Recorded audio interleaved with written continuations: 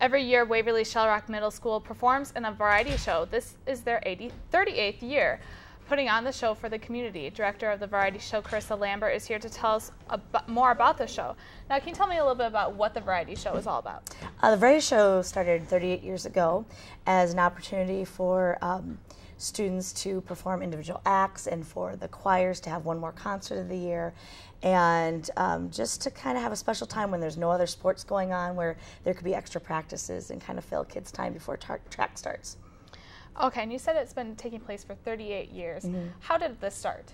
It started in 1976 as kind of a bicentennial celebration, and it was so popular that the school encouraged Ed Van Hemert, the teacher at the time, to say we need to do this every year for the kids, because it was very well received, and then it became the fundraiser for our music program. What's it like directing this type of show where it's so popular? It's a lot of fun. The kids look forward to it. It's steep in tradition.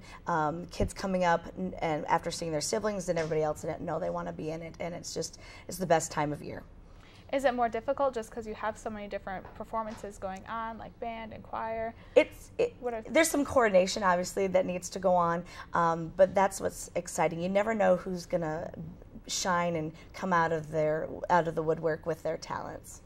All right, and how many people are involved with this? There's about approximately 225 students, and parent volunteers, 50 probably throughout the whole week of practices. Teachers step up and also volunteer to help backstage. What's it like preparing for the show? It's intense. There's a lot of extra practices. Kids don't always quite understand what they're getting into until they've done it through their 7th grade year. But it's very exciting. They're always wondering what it's going to be like and excited for it. Is this a required show for all the music kids? It is required as far as for the choral department. This is just one of our concerts. So yeah, it is required for them. The other groups that perform, such as jazz band and stage band and orchestra, I think it's a required performance for them too. Yep. All right, and what kind of performances are there involved in the show? As I mentioned before, there are the stage band, orchestra, jazz band. There are the 3 regular choirs that go throughout the year, the 7th grade choir, 8th grade choir, and High Flight or Honor Choir. There are also 3 added choirs for this, a women's choir, a men's choir, and then also our variety show chorus. Okay. Is there any type of costuming involved with the show? Individual acts can do their own costuming. We, as our main costume, just have a variety show t-shirt and black pants, and we just wear socks, no shoes. All right. And why a variety show?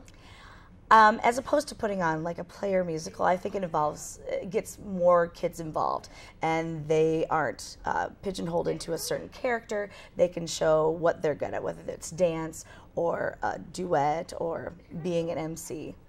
All right, and what kind of songs are you performing tonight? Our theme this year is Legends and Superstars, so we're doing music from legendary people from the past like Michael Jackson, the Beatles, and then also music from today like Katy Perry, and some country music like from Lady Antebellum and Rascal Flatts. And can you tell me about how the community is receiving this? Community is always excited. I'm always amazed after we go to our public ticket sales how many people come in and buy tickets even if they don't know anybody who's in the show. All right, and can you tell me where the show is, when it is, and the cost of the show? You bet. The final show is tonight, 7 p.m. at the middle school. Cost is $5 for adults, $3 for students, and we have a handful of tickets left tonight at 7 p.m. All right, and again, the variety show will take place again tonight.